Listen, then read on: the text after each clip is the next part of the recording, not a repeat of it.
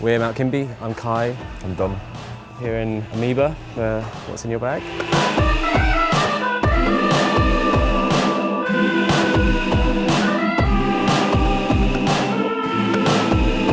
I've bought a load of records from that label in a charity shop in my old hometown of Peckham in South London. I found one of these records, and it's pretty much the only good thing I found out of that shop ever. What was it?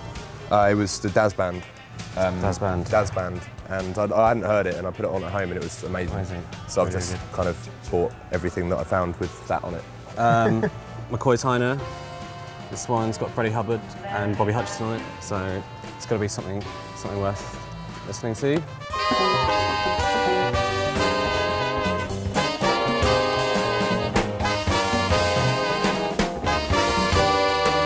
And then this one, which was just next to it, but it features Bill Cobham as well.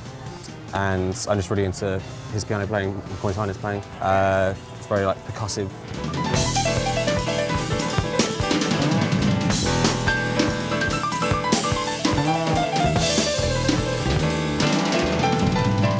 And 199 as well, which is very good. George Duke, pretty self-explanatory.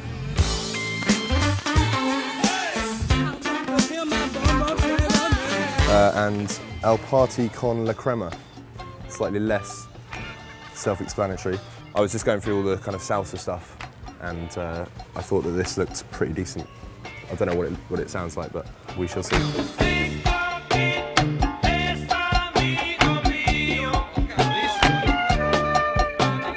Some British music, Stereolab, great record, Dots and Loops.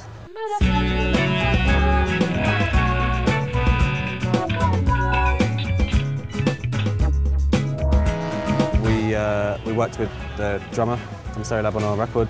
A little bit, he had a studio which was quite close to ours. We went there to record drums and stuff like that, and he let us use a lot of his equipment, and that was kind of the beginning of us getting more interested in drum machines as well. He had kind of a lot of interesting, unique bits of kit. I guess this record's got quite a mixture of kind of analog and more traditional kind of methods of recording, and also some interesting uses of drum machines and stuff like that. It's got a really tight sound, the whole record, so big up Andy on that. Yeah. We've got The Seventh Veil, which is music from the Middle East.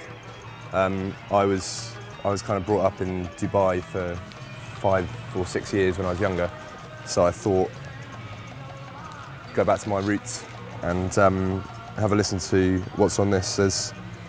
You got stuff from Armenia, so the Armenian dance party, and various people that I've no idea who they are, but it should be quite interesting. Yellow Magic Orchestra. Apparently the Japanese craft work, but that remains to be seen.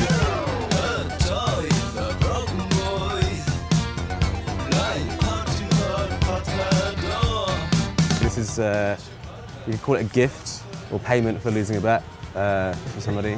So, but it'll be interesting if it's really good. I might keep it. Yeah, my last one is music out of Africa, which is kind of in the same thread as The Seventh Veil. Just trying to find stuff on there that that is exciting and new and interesting.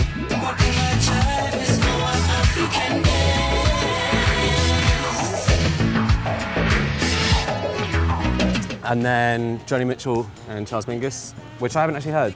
I was speaking to somebody, an interview about Charles Mingus, and he was shocked and appalled that I hadn't had this record, so now's a good opportunity to give it a listen. That cat was clanking with coin. Well, he must have had a genie in a lamp, 'cause every time I dropped a dime, I blew it, he kept ringing bells, nothing to it. Well, thank you so much for talking with us. No worries. Thank you very much. Thank you. Yes.